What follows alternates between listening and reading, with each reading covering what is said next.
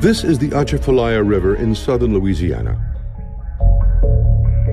It appears serene and peaceful.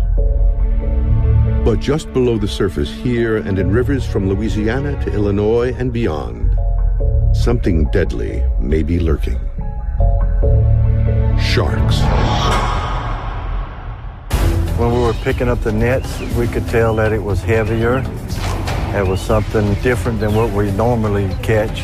Eyewitnesses describe a large, muscular shark, sometimes over 10 feet long, turning up in freshwater rivers, at times hundreds of miles from the nearest ocean. One major sighting was in Simmsport, Louisiana, a small fishing town on the Atchafalaya River. Simmsport is some 160 miles from the ocean. But on a summer morning in 2007, something strange appeared in this freshwater river. Fishermen Alan Kimball and Clyde DeFore were fishing for carp.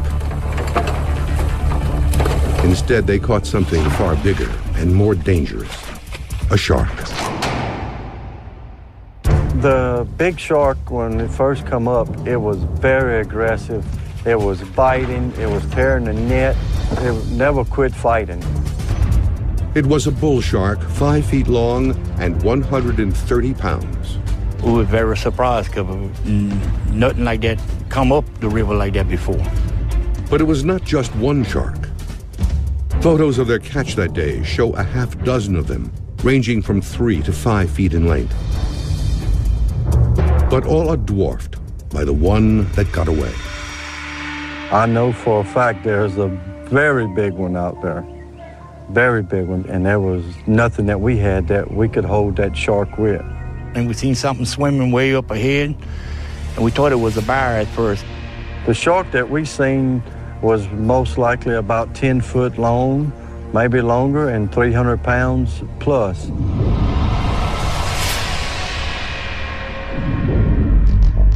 Bull sharks can be up to 12 feet long and weigh 700 pounds. They are saltwater predators, but they also appear in freshwater rivers and lakes. Some live in the largest lake in Central America, Lake Nicaragua, where they have killed several people. Are they a new danger in American rivers and lakes as well? Bull sharks are known to be very aggressive. Author Richard Ellis is an expert on the bull shark. Bull sharks are known to attack maliciously for no reason that we know about. Worldwide, there have been more than 1,000 attacks by sharks in the last 2 decades, more than 100 of which were fatal. We could see that the arm was in the shark's mouth. While there are more than 300 species of shark, bull sharks may be responsible for most of the attacks. Monster Quest is looking for its own evidence of these sharks near Morgan City, Louisiana, in the Atchafalaya Basin. This is the largest swamp in the U.S., spanning almost 600,000 acres. Every day, local fishermen and recreational boaters use its canals, lakes, and rivers. It's all fresh water and filled with a variety of fish and animals, all of which could be food for a bull shark. They really are not picky. They're going to go after anything that they can accommodate inside that mouth. They're opportunistic hunters. Lee Hales, a local wildlife expert, is leading the expedition. So there is quite a good possibility of a large number of sharks in this area. Hales is joined by Jacob Seagrave, a local fisherman. Jake. Lee, good morning. Good morning. Together, they will attempt to prove large bull sharks are stalking the waters here. We're located right here. We're approximately 30 miles from the Gulf of Mexico. All right. And we're going to head upstream across Grassy Lake up to 4 Mile Bayou. Hales and Seagray will be using a mixture of traditional fishing methods and high-tech military-grade search gear. This is the Ditson sonar system, originally developed by the Navy to look for underwater mines. It uses sound waves to send images of objects underwater. The team will use it to try to see through the muddy, zero-visibility waters of the Atchafalaya. The Ditson unit will give us a great advantage and almost put us at level with the shark in terms of what we can see in the water. Without the sonar, the bull sharks would have the advantage. They are a stealth predator. Dean Fessler is a shark expert and a member of the Shark Research Group. It's not so much that they can see us. It's more important at the beginning, they can feel and they can sense us. Bull sharks lurk in the shallows, waiting for their prey. A bull shark will come in and take out a deer that's waiting in the water, a dog that decided to go for a swim at the wrong time, a horse that is, going for a leisurely stroll. A bull shark will take a shot at it. But bull sharks may not be the only sharks lurking in rivers. In the Canadian North, a new, even larger predator could be stalking the St. Lawrence River, miles from the open ocean. The Greenland shark, at 20 feet long, is as big as the great white, and twice the size of a bull, weighing in at more than a ton. They are known to feast on everything from horse and reindeer carcasses to live seals. Anything that can eat a live marine mammal could potentially hurt a human being. Chris Harvey Clark is a marine biologist and one of the leading experts on these sharks. I think Greenland sharks have probably always been around in cold, deep, dark North Atlantic water and under the ice cap. Because it lives in such inaccessible areas, very little is known about it.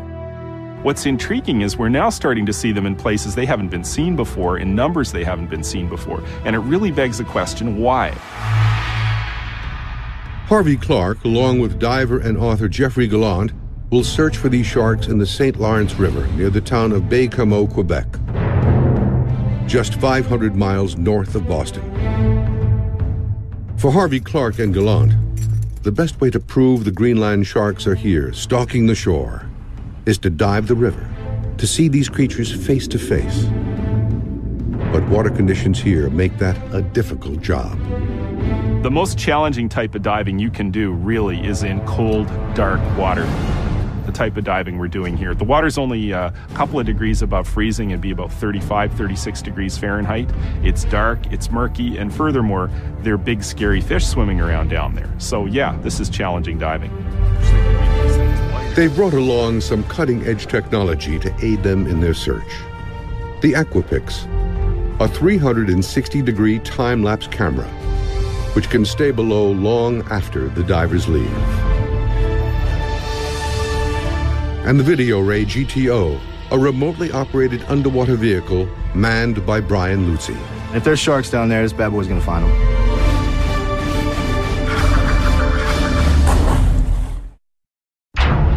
Shark attacks have long been a deadly, though unlikely scenario along the ocean shore.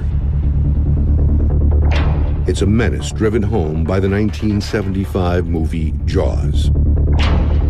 But evidence suggests these fearsome predators may also be invading our rivers for reasons not completely understood.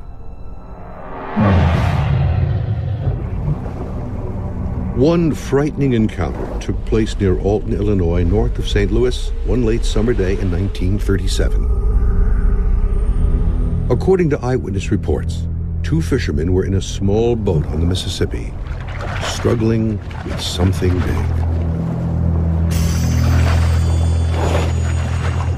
Over the past weeks, a mysterious predator had been stalking the river, slicing nets and cutting lines. So they set out to catch it with a specially baited trap, and they were amazed by what they found. Photos taken at the time show what appears to be a 5-foot-long shark. Alton is 600 miles from the Gulf of Mexico, up the Mississippi River. How could a shark that lives in salt water reach this place? MonsterQuest gave this photographic evidence to shark expert Richard Ellis to see if it could be a hoax. It was quite obviously a bull shark. It had the flat, rounded snout of a bull shark, which most sharks don't have, a very particularly large mouth for a shark of that size, and also the characteristic teeth of bull sharks, which are small, sharp, triangular in shape, and they're serrated. Another of history's shark encounters was much more deadly. It was part of a series of attacks which inspired the popular book and movie Jaws.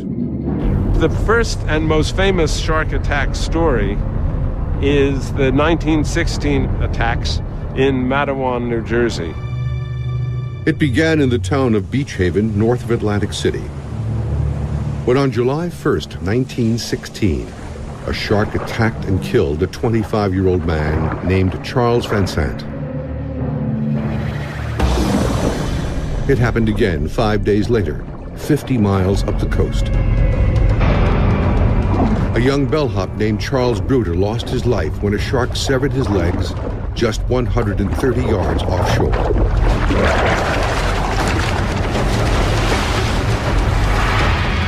But the worst was yet to come. What happened shortly thereafter is that in Matawan, New Jersey, there were 2 shark attacks. That was in the river. A river called Matawan Creek. The attacks happened 2 miles away from the ocean. On July 12th, a young boy playing in the creek was suddenly pulled under. Eyewitnesses said a shark was in the water. The boy and a 24-year-old man who tried to help him were both killed by the mystery shark. 30 minutes later, half a mile away, another boy was bitten on the leg but managed to escape the beast. At that point, people began to really panic seriously because whatever they knew about sharks, they knew that there weren't supposed to be sharks in the river. Eventually, this great white shark was captured in Raritan Bay, not far from Matawan. Newspapers proclaimed that the killer shark had been captured. But Richard Ellis doubts a great white was to blame. Well, from what we know now about bull sharks, it seems to me that the shark that did the attacking in 1916, shark or sharks, were bull sharks. He believes this because Matawan Creek is brackish, and great white sharks have never been found in fresh or brackish water, while bull sharks have. Bull sharks have a unique capability for their size to be able to transcend from saltwater to freshwater systems. They basically can reboot their internal systems the way we reboot our computers when something goes wrong. The world record for inland travel for a bull shark was 2,600 miles up the Amazon River. In North America, bull sharks are normally found in the Atlantic, from Florida to Long Island, New York, all through the Gulf of Mexico, and in the Pacific from Mexico to Los Angeles. But their adaptability to fresh water means they can also get into rivers and swim inland, to places a shark would never be expected.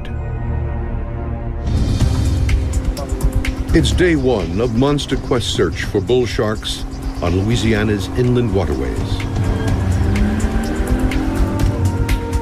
The team has chosen an area just outside Morgan City, Louisiana, a town with a population of 12,000. This would be 4 Mile Bayou, right here. To catch a shark, Hales and Seagrave will set a line of baited hooks across the river here. It's called a trot line. We'll take this and anchor it to our trot line, and we'll stretch it across to the tree over there. It might look flimsy, but this line is tough and can easily hold a 200-pound catfish or a much larger predator. With the line in place, Hales and Seagrave add the bait. We're going to take this hook And we'll take a piece of fish, and we'll hook the fish, a finger mullet, and we have a swivel, and then a snap.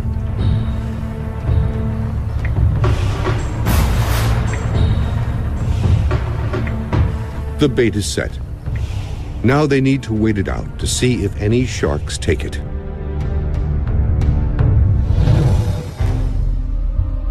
Further north, the hunt for a Greenland shark in the St. Lawrence River is heating up. The St. Lawrence River begins in the freshwater Great Lakes, flowing east to empty into the Atlantic Ocean. Millions of people live on or near it. But most don't realize an animal as big as a great white may be lurking just beneath the surface. The expedition team is targeting Bay Camo, Quebec, 500 miles north of Boston. Bay Camo is where in 2003, this eyewitness, local diver Jean-E Foray, says he was shocked by something he saw in the river. I was in the water and I saw a large shape over me. Foray was at a depth of around 100 feet. The shape blocked out the sun above him. Look, what's that? It's a shark, but what kind of shark? We didn't know at this time. So I was surprised to see a shark in the river. Foray wasn't the only person to see something in the St. Lawrence River. Well, the first divers that reported to us weren't really sure what they were seeing. Marine biologist Chris Harvey Clark was one of the first to investigate the eyewitness accounts. There are very few things that are giant and swim slowly. This has got to be a Greenland shark. Its traditional habitat is around the Arctic Circle, Greenland, Iceland, and northern and western Europe. And scientists thought it spent most of its life at great depths, sometimes a mile under the surface. So the amazing thing is these sharks really aren't supposed to be here. These are sharks of the abyss. They're rare in shallow water. The divers need to take great care because the behavior of this species is unpredictable. It's a scavenger and a predator, and that is what gives us the tension when we're diving with this animal underwater, because we don't really know what it's up to. Is it in scavenger mode or predator mode? In predator mode, the shark could pose a threat. While there are no documented attacks on people, the animal has on occasion shown interest in human beings. A park warden in 1940 even reported being stalked by a Greenland shark while walking across the frozen Saguenay Fjord, 200 miles southeast of Bay Camo. The man was walking on the ice and there was a Greenland shark following him as he was walking and then eyeing him the whole time. The first step in the expedition is to determine the best dive location. I think today we should go check out the whale jaw site. Baie du Garde-Feu.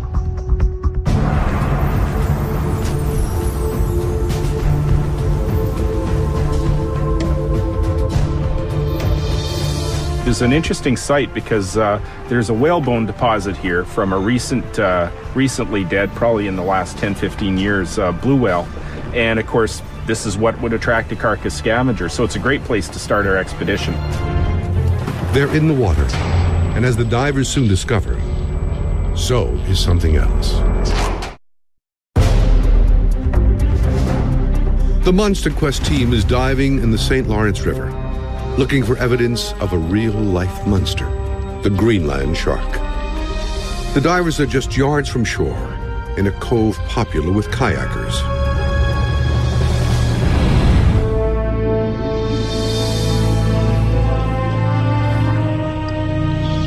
As they head for the bottom, a set of ghostly remains comes into view. They are the bones of a blue whale, the largest known animal on the planet. At some point, Greenland sharks may have feasted on the remains. And studies suggest these sharks appear in the same spots year after year. The divers canvass the area all around the remains, but there is no sign of sharks. They are nearly out of air and have to end the search for now.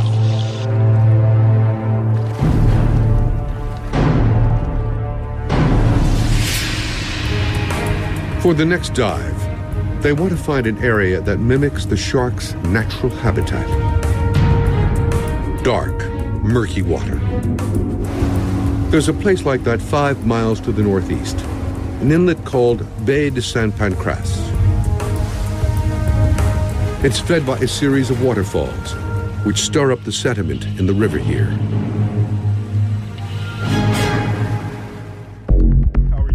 Harvey Clark and Gallant set up here on another dock. This time they are going to employ another set of eyes besides their own, a small ROV, or remotely operated underwater vehicle. This is the Video Ray GTO with a Blueview 900 kilohertz high-definition imaging sonar attached to it. It's normally used by industry and by the military for jobs like underwater port security. Brian Lucy from Video Ray will run it from inside this boat at the dock. The ROV has 2 powerful thrusters that propel it over 4 knots underwater. It's equipped with lights, a wide-angle color video camera, and sonar with a 100-foot range. On the sonar, any sharks will appear as black oblong shapes against the red background. Once underwater, the divers will rely on sign language if they see a shark. So when we're working with Video Ray, what we do is let them know there's a shark around. We just give them the shark sign, we point in the direction, and then hopefully Video Ray will be able to pick it up with the sonar and then give pursuit. The first mission on this dive is to deploy the Aquapix time-lapse camera. Okay.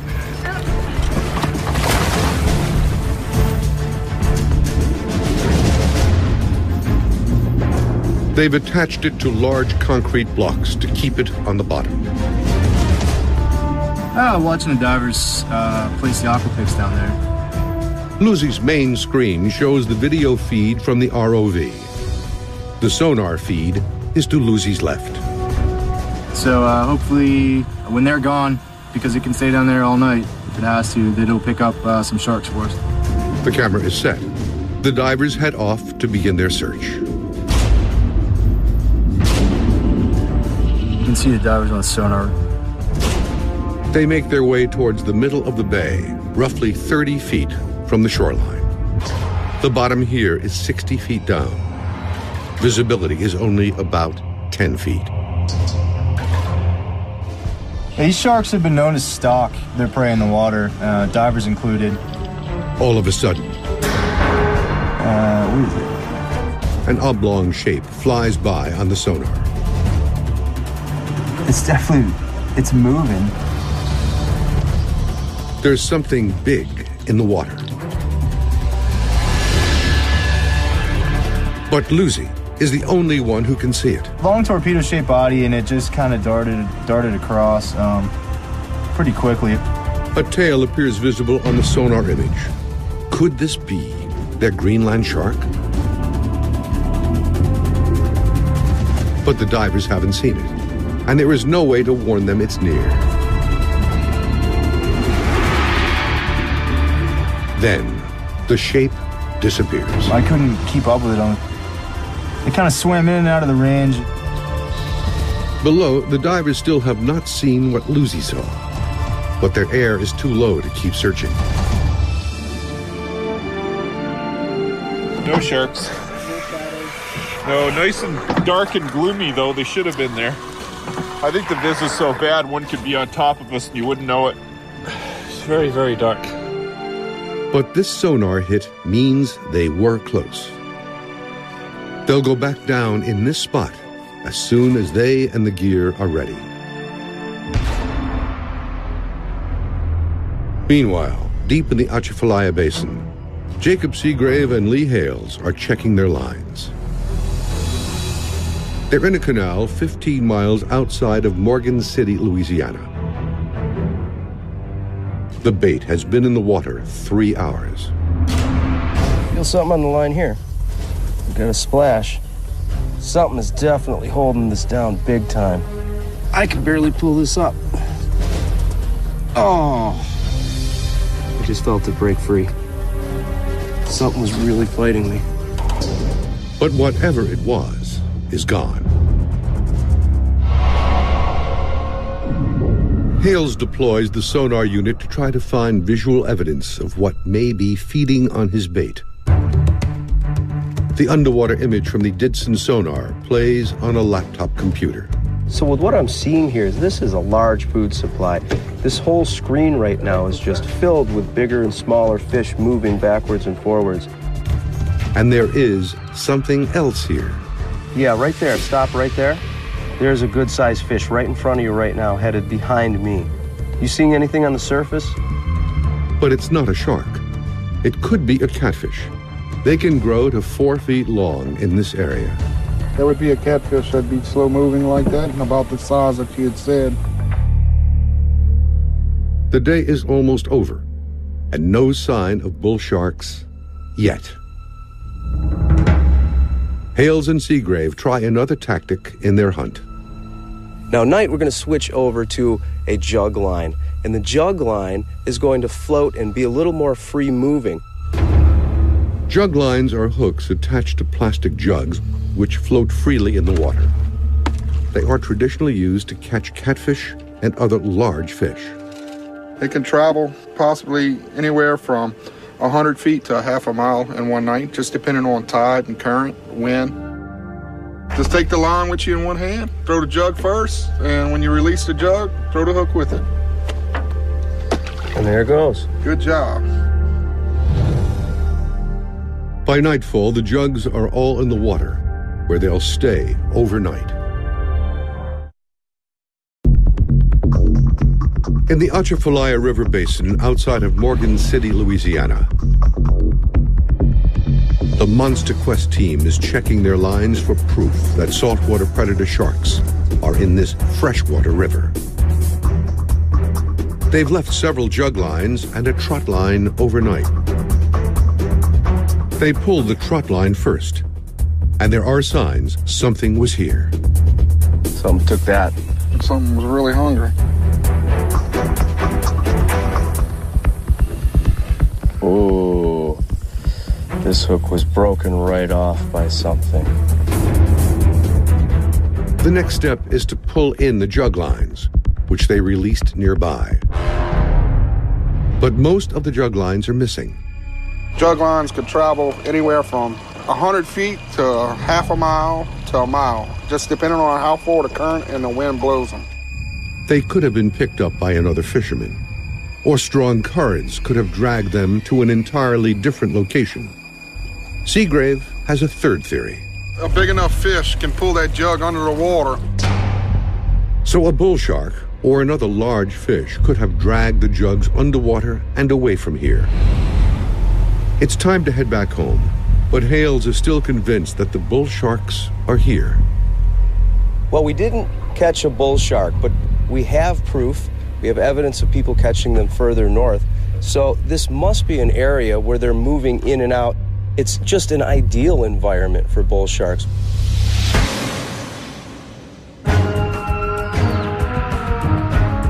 Meanwhile, it's day 2 of the Monster Quest expedition in the St. Lawrence River, in search of giant Greenland sharks.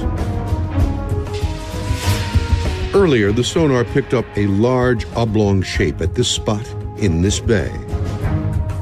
But the divers have not found anything on their daytime dives, so they've decided to search at night.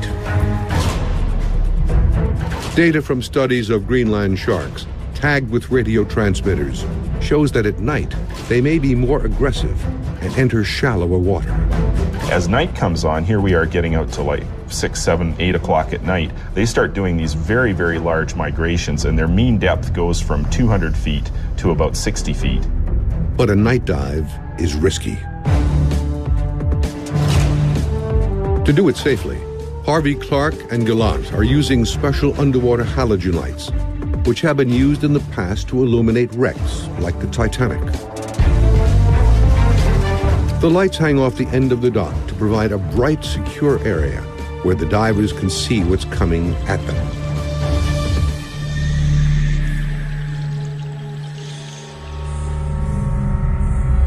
As night falls, the ROV starts hunting for sharks. Suddenly, it finds a target. You look at the radar. What do we got there? That's a shark. Yeah, that looks like That's a shark. That's definitely a shark. There he is, about 10 feet out. He's moving quick. The sonar clearly shows a large torpedo shape. The divers suit up. Got both divers here. I'm just kind of watching their backs. The divers descend into the lighted safety zone. But they'll have to leave it to have any hope of finding the shark. Ready to head off into the abyss. Topside, Lucy has trouble making visual contact with the divers in the dark. I'm pretty much blind and flying by sonar.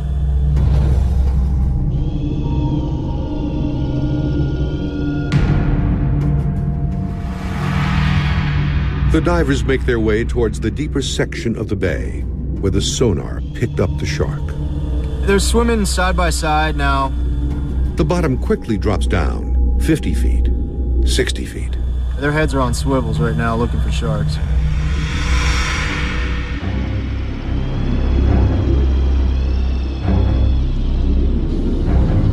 They reach their destination, and they are not alone.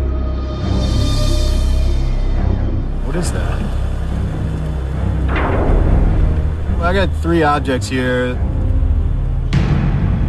I got 2 divers that I've been following, and then there was a big bloom right in the middle of the screen. So, there can only be one thing. Shark. But the shark is just out of range of the video camera. All the ROV can see is murky water. Lucy can't communicate with the divers, and the divers are unaware of the shark.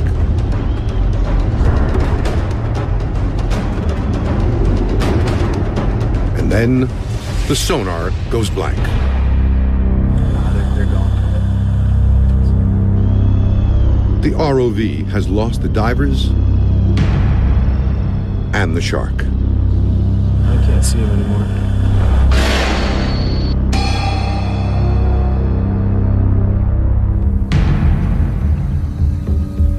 Finally, the divers' bubbles appear next to the dock. I'm right on top of them. Yeah. All right, I reacquired our divers here. They surface, never having seen the shark. That was interesting. Well, sharks, though. But the shark was there. They may have missed it by a matter of feet. It was a little chilling, you know, knowing it's out there. Sharks, some of nature's most fearsome and ancient predators, have ruled the oceans for millions of years. But there is evidence some are swimming far from the sea, to inland locations where they are completely unexpected. These men claim they caught a bull shark in Illinois in 1937, over 600 miles from the ocean. These men say they caught several bull sharks in Louisiana in 2007, 160 miles from the ocean. And this diver saw a shark above him in the St. Lawrence River so big, it blocked out the sun overhead. Monster Quest is on an expedition in the St. Lawrence, looking for sharks the size of great whites in the cold, dark water here. Sonar images like these, which appear to show fins and a tail, suggest that a Greenland shark is in this bay. But so far, the divers have not seen the creature with their own eyes.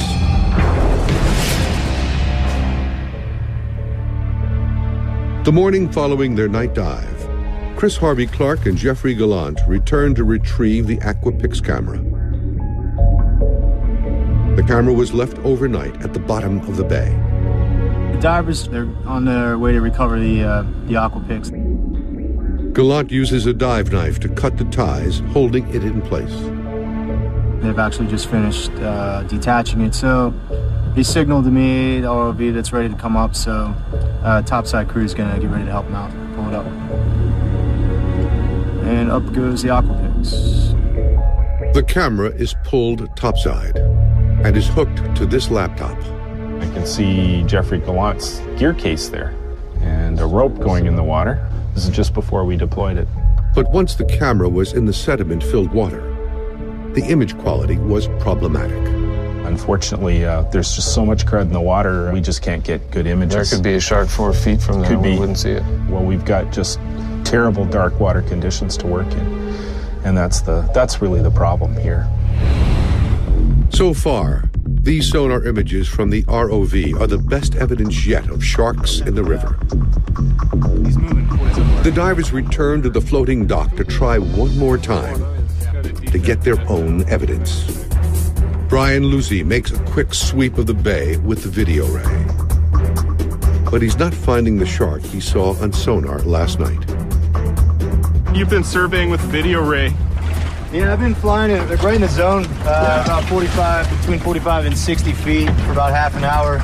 And nothing? Haven't seen anything. Yeah, okay. Not at all. They swim out into the frigid bay, down to about 30 feet.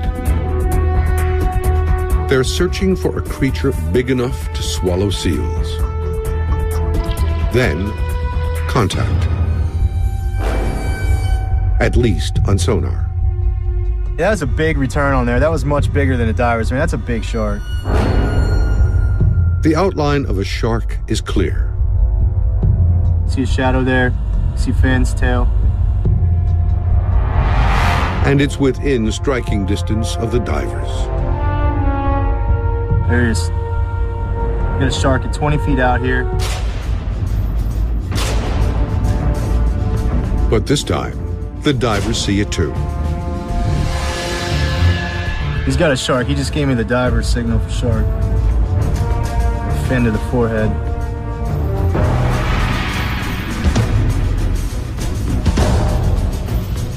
The shark is right below them. I'm coming up on his dorsal fin.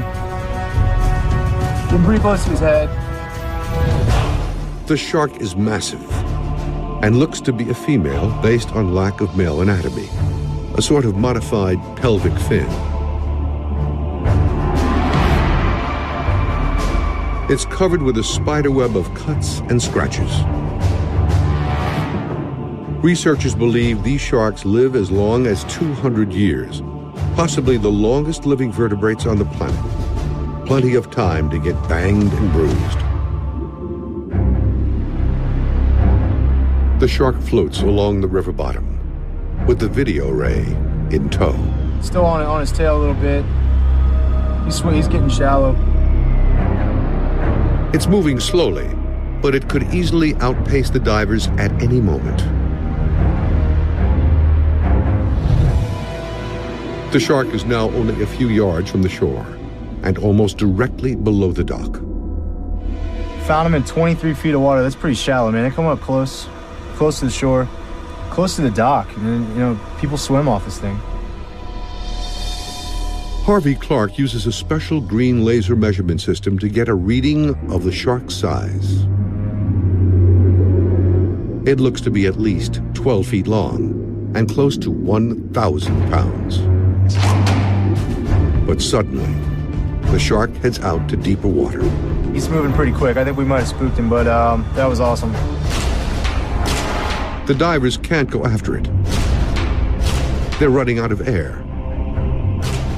Reluctantly, they surface. Wow, big female. Yeah, that was good. 12 feet. The dive confirms what eyewitnesses have long claimed.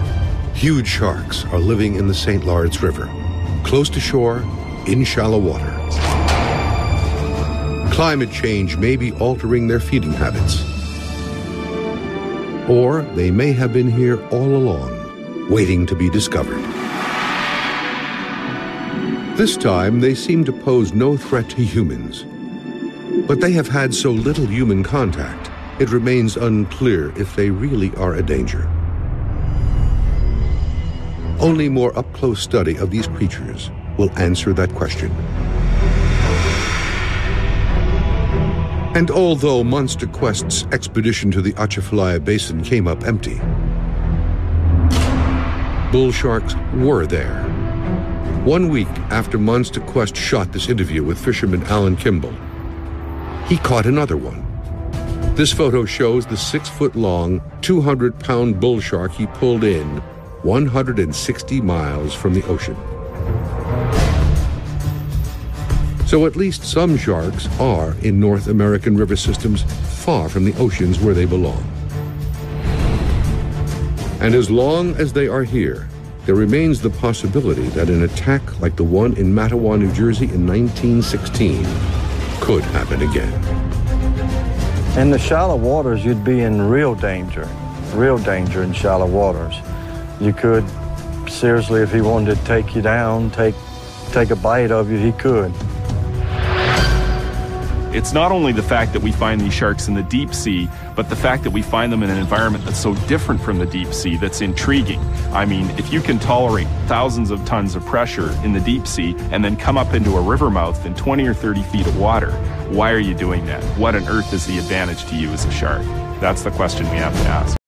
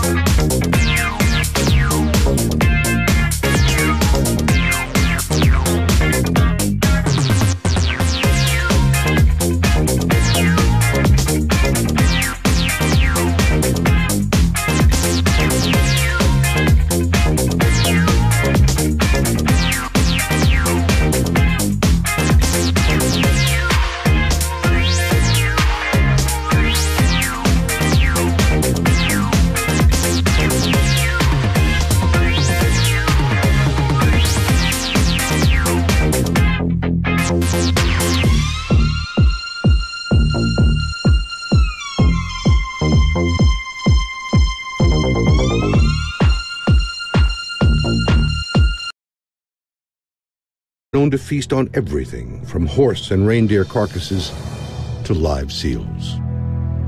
Anything that can eat a live marine mammal could potentially hurt a human being. Chris Harvey Clark is a marine biologist and one of the leading experts on these sharks. I think Greenland sharks have probably always been around in cold, deep, dark North Atlantic water and under the ice cap. Because it lives in such inaccessible areas, very little is known about it.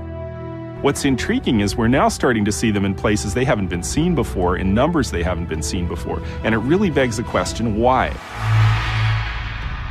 Harvey Clark, along with diver and author Jeffrey Gallant, will search for these sharks in the St. Lawrence River near the town of Baie-Comeau, Quebec, just 500 miles north of Boston.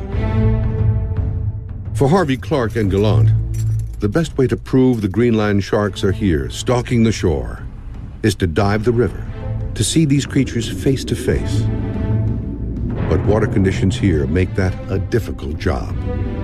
The most challenging type of diving you can do really is in cold, dark water. The type of diving we're doing here. The water's only a couple of degrees above freezing. It'd be about 35, 36 degrees Fahrenheit. It's dark, it's murky, and furthermore, there are big scary fish swimming around down there. So yeah, this is challenging diving. They've brought along some cutting-edge technology to aid them in their search.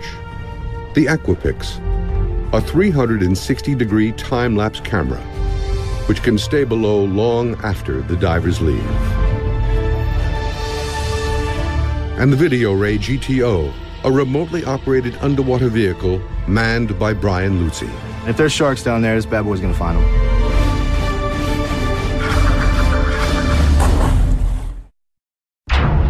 Shark attacks have long been a deadly, though unlikely scenario along the ocean shore. It's a menace driven home by the 1975 movie Jaws. But evidence suggests these fearsome predators may also be invading our rivers for reasons. We seen something swimming way up ahead, and we thought it was a bear at first. The shark that we seen was most likely about 10 foot long, maybe longer, and 300 pounds plus.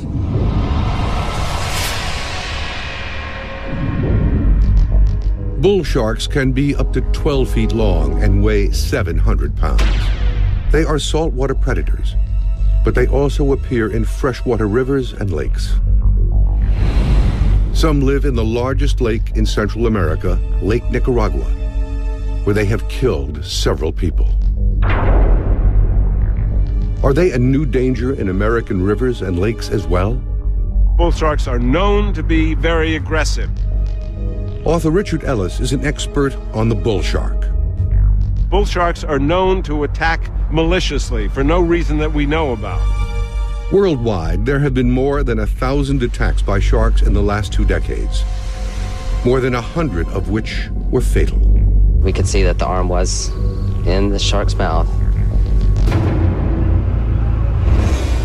While there are more than 300 species of shark, bull sharks may be responsible for most of the attacks.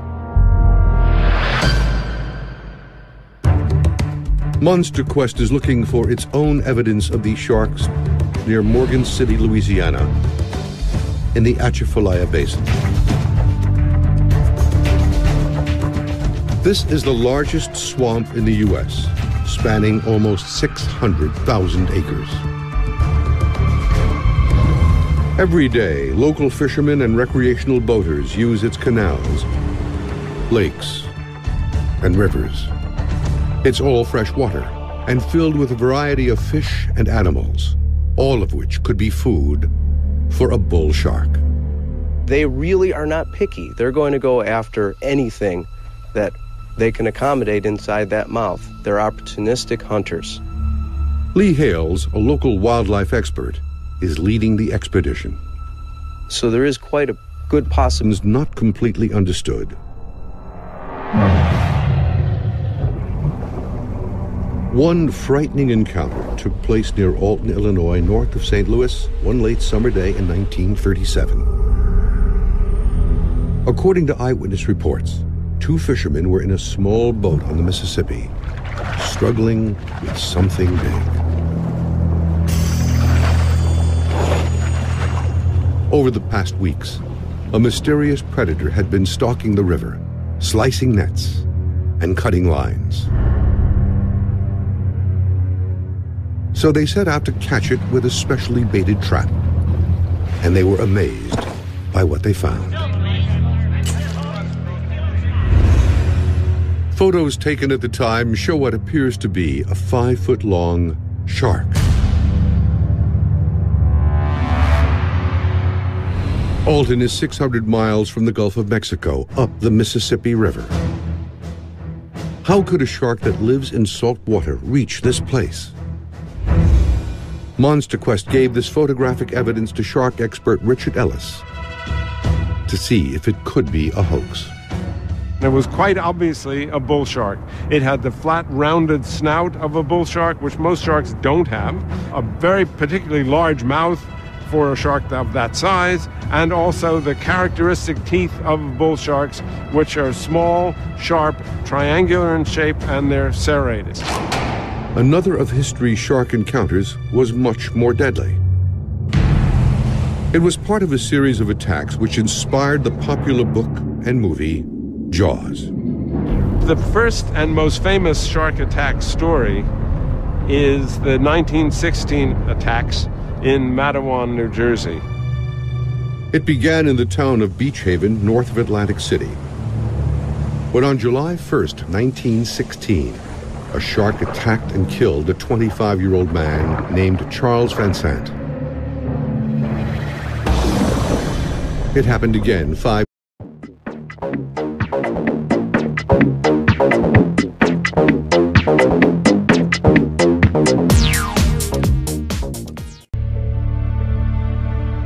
This is the Atchafalaya River in southern Louisiana. It appears serene and peaceful. But just below the surface here and in rivers from Louisiana to Illinois and beyond, something deadly may be lurking. Sharks. When we were picking up the nets, we could tell that it was heavier.